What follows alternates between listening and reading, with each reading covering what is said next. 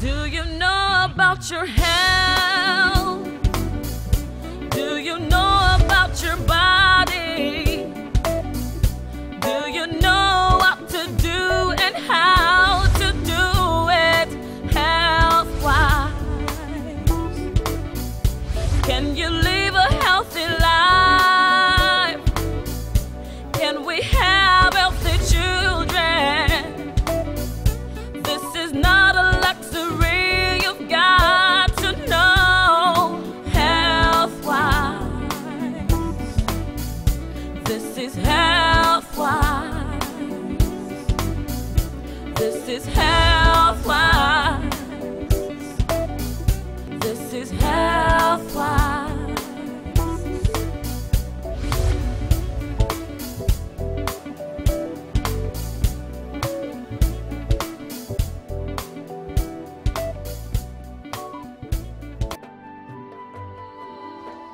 MJ, come outside now. You've been there for long, huh? Okay, when you're done, don't flush. If I'm true, I'll flush.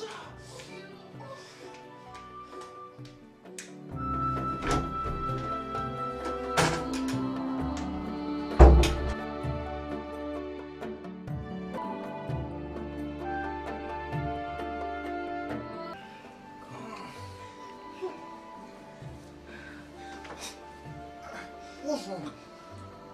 I don't know. My baby has been running temperature all night.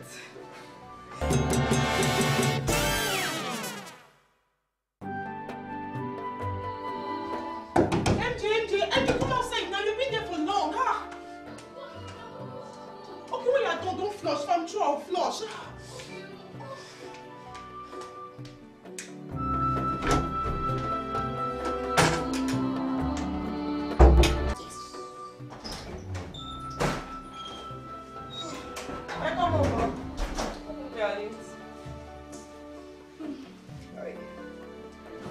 Get me some water. Your dad will soon be home, but I need to get his food ready.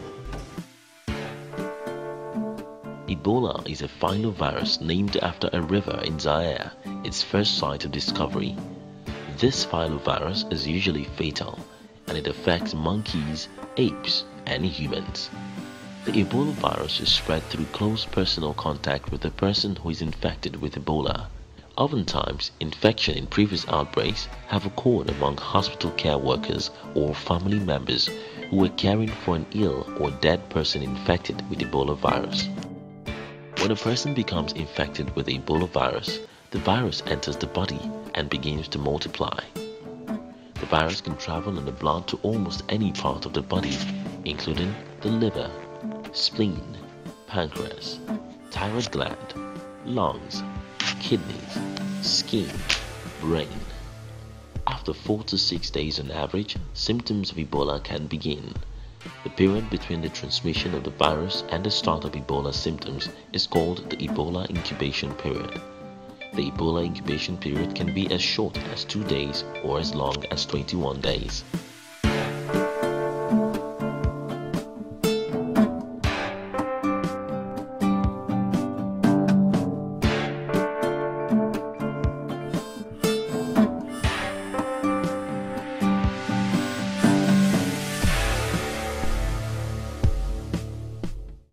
Wash your hands before you eat, because bacteria get trapped in the palms of your hands just from touching, shaking hands, or whatever it is you do with them. When you visit the toilets, it is important that you flush before and after use. It might be your personal toilet, but you can't guarantee what happens there when you're not there. So see to it that you flush your toilet at all times.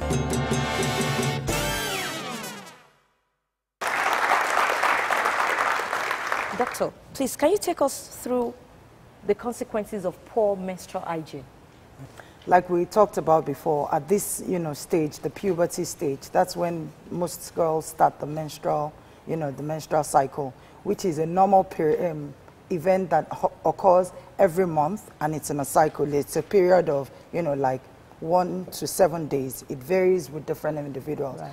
At this period, the girls are meant to take a bath more often. We said morning and night.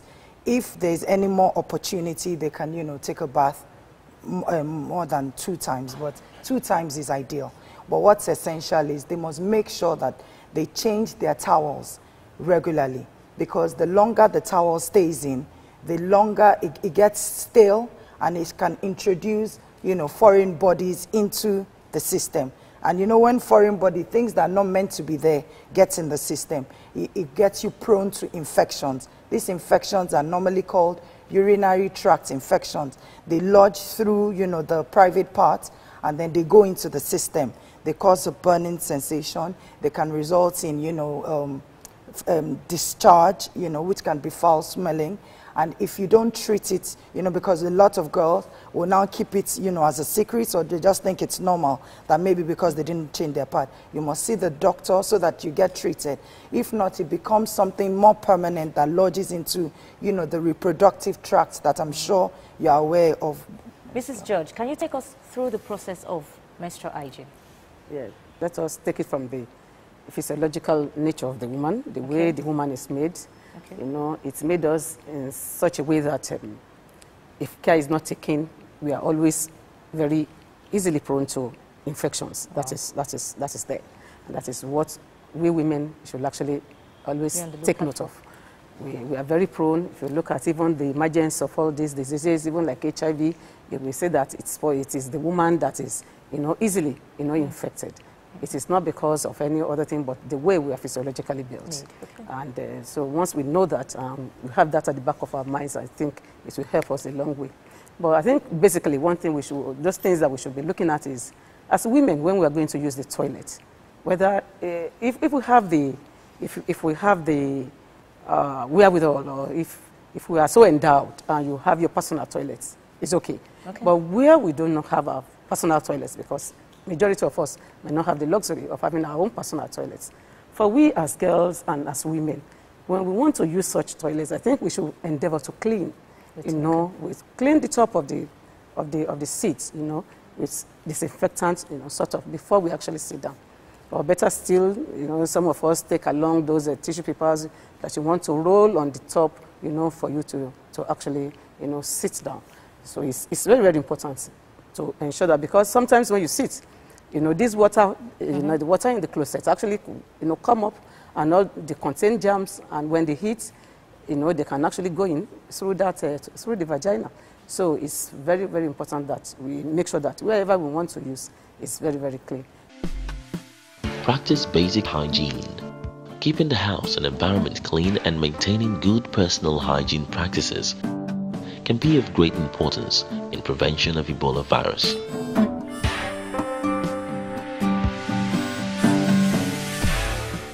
I'd like to ask the doctor, for the guys, any consequence if they don't maintain good personal hygiene? Yeah, basically, like we've said before, they would have body odor because their overactivity, they will produce more sweat, so they must bathe regularly. And there is another thing that happens to the guys. At this age too, as the women are doing the menstruation, they have something called, in lay terms, it's called a wet dream, but medically it's nocturnal ejaculation. In the course of sleeping at night, they can have some dreams that would now make them, produce something from their, private parts. So if they're in a habit of dodging from bathing in the morning and in the night, it will get dry on them, and then they start smelling. So they are supposed to make sure that they take it seriously, that they must bathe. And if they indulge in sports like, the football and all of that, when they get back, they should shower again. And they must use the right deodorant, like we've said, because you have to block it and then release it at night. After you shower, it would breathe, like Mrs. George has said. You open the pores. But in the morning after bathing, you must block it with deodorant so that you don't have body odor. So that's what they have that is similar to the menstruation. In the wet dreams, they must bathe. So thank you very much. A round of applause for our guests. One last question before I go to my audience. I'm sure you have 1 or 2 questions to ask. But before you do, let me ask this. Hands are one of the major and primary method of getting diseases and bacteria. Could you tell us more on this, please?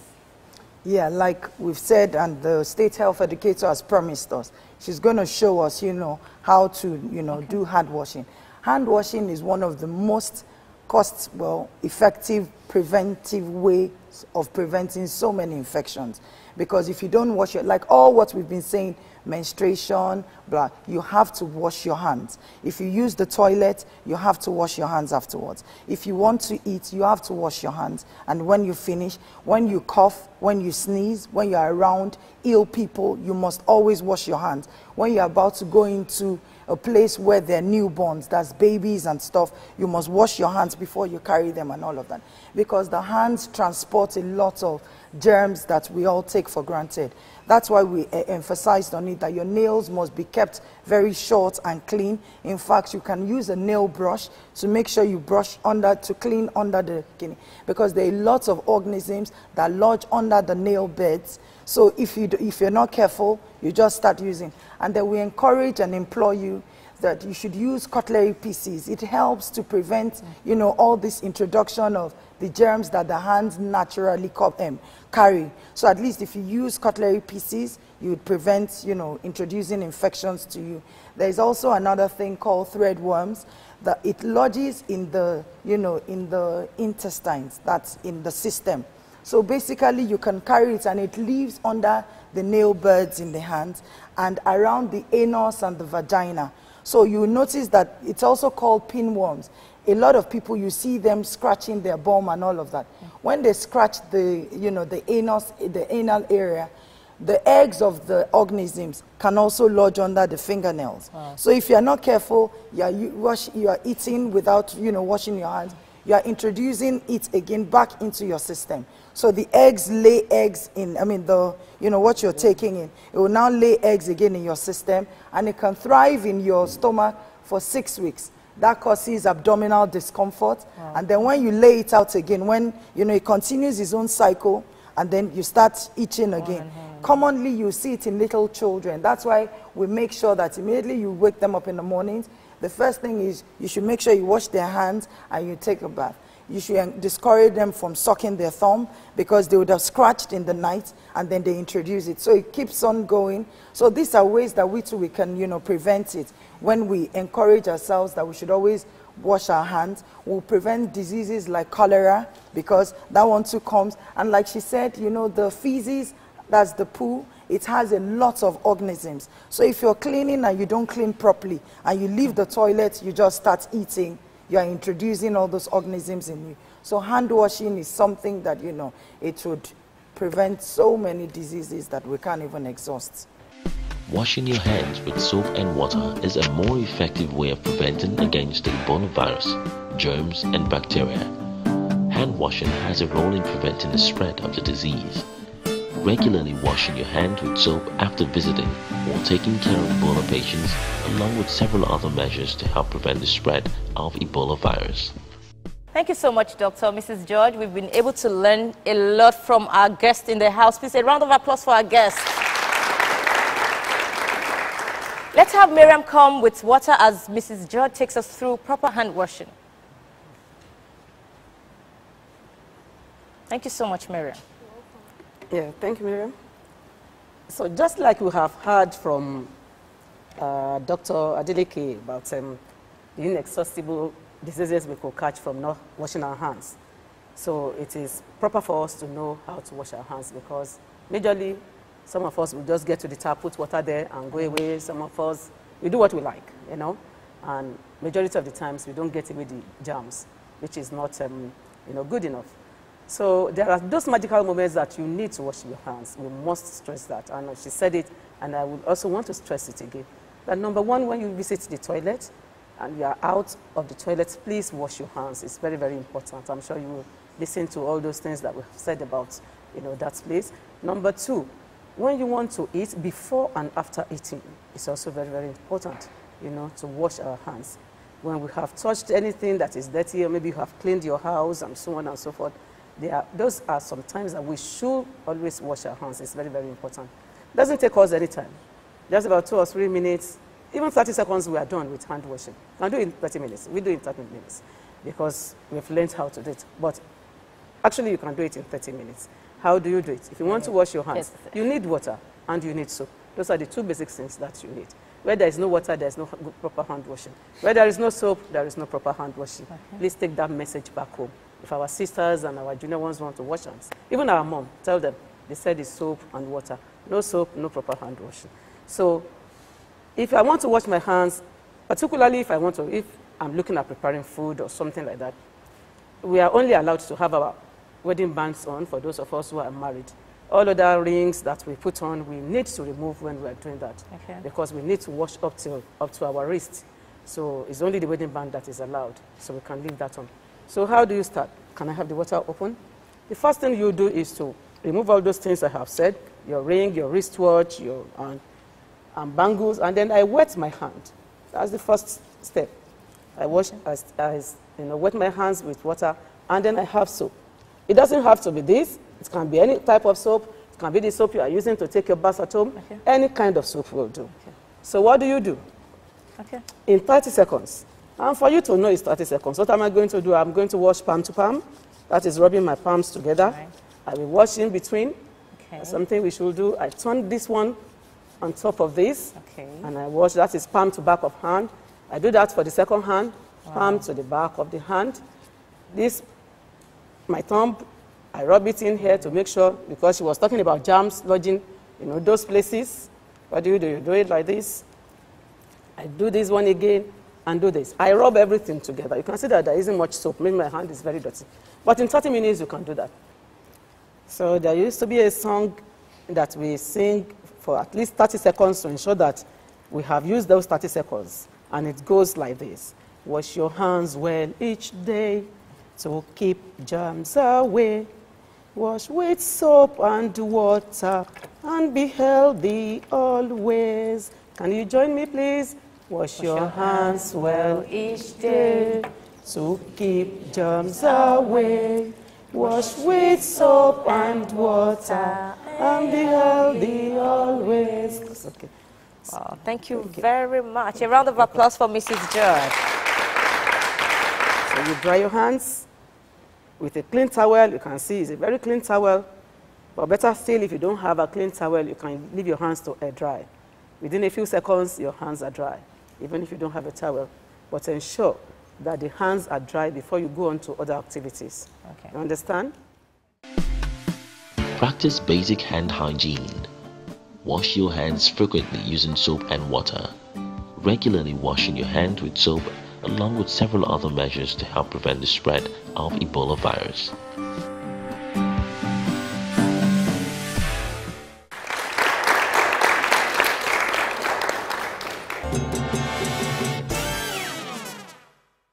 We're still on Healthwise, and we've been discussing personal hygiene. It's time for question and answer segments. Any question in the house, please? If you have any questions, signify. Okay. Can we have your question, please? Thank you very much, Ma. I'm Onolapo Moses from Lagos State College of Health Technology, Yaba. And my question is, as regards personal hygiene, care of the skin, what is the relationship between deodorant, perfumes, and creams and the likes with cancer? I'd like her to elaborate on that. Thank you very much. Thank you. That's a good question. Yeah, thank you very much, Onolapo. The relationship between the deodorants and the thing, like Mrs. George mentioned when she was talking, that the skin glows not because of the creams we use, but because of the food we eat. A lot of people indulge in using some creams that contain mercury and hydroquinones, like she mentioned before. If you tend to use this kind of creams, what it does is that it now takes away the protective covering of the skin, and then now the skin, because that changes the color, they are commonly referred to as bleaching creams. So what it does is that since it has taken away the protective covering on the skin, and with the ozone layer depletion and all of that, the skin is now in contact with the direct rays of the sun. This gets you prone to skin cancers. So that's why we are advocating that you don't use those kind of creams, because they're the ones that get you to have skin cancers. The deodorant, what we were saying is that you should make sure that you use deodorant to, clog the pores, because the pores need to breathe. So you don't use deodorants all day long and all night long. That's why we're saying that when you bathe in the night at least you don't need to use a deodorant. That way, all the pores are open and they will be able to breathe. So all the sweat that you do overnight, it doesn't matter. You can get rid of all the toxins, you know, the collection of everything you've done, the sweat and all of that overnight. And then in the morning, you take your bath. As against if you are now clogging all the pores from the morning that you've used your roll-on, you've showered in the afternoon after sports, and then after bathing at night again, you clog the pores. That won't let your skin breathe, and then you can now keep in the toxins that you're supposed to get rid of. So if you do this one, as in that you don't use it at night, I think that can, you know, help us prevent the skin cancers. So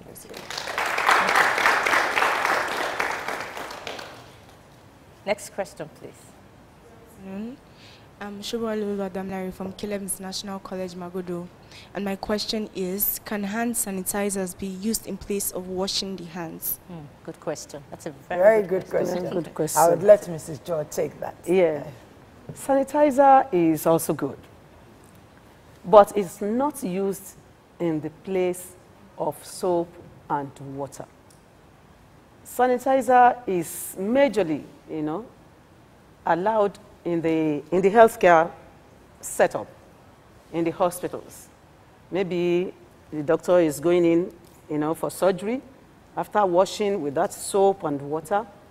So further make sure that there are no germs in their hands, the doctor uses, you know, sanitizer again. It's never used to replace hand washing with soap and water for you and I.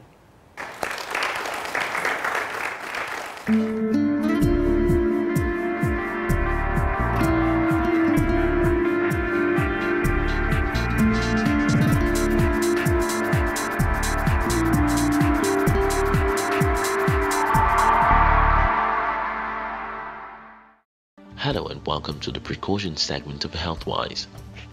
The spread of Ebola virus disease can be prevented in a health facility by ensuring that all health facilities have emergency preparedness plan for disease outbreak, training health workers on how to identify and handle a suspected Ebola virus disease case, such as designation of an area for isolation of suspected and confirmed Ebola virus disease cases, referring all sick persons with any signs and symptoms of Ebola virus disease to the isolation area until the disease has run its course, or to the nearest Ebola virus disease diagnostic or treatment centers immediately for medical attention.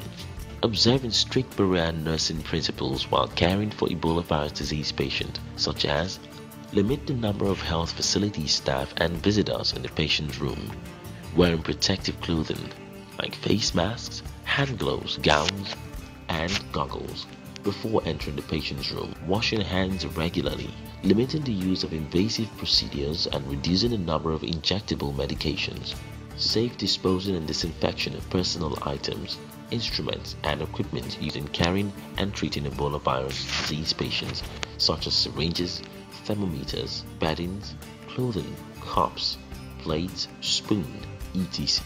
Use of safe burial practices. Hope you had a nice time. Bye for now. We've come to the end of today's episode, but I will not leave without saying a big thank you to the audience I have in the studio. On my far right, I have students from Lagos State College of Health Technology. Thanks for coming.